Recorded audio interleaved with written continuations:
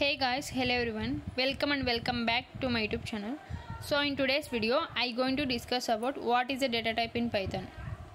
The data type which represents the type of the data. There are two types of data types. First one is built-in data type and then second one is user-defined data type. Built-in data type means the data type which already existing in Python, then it is called as built-in data type.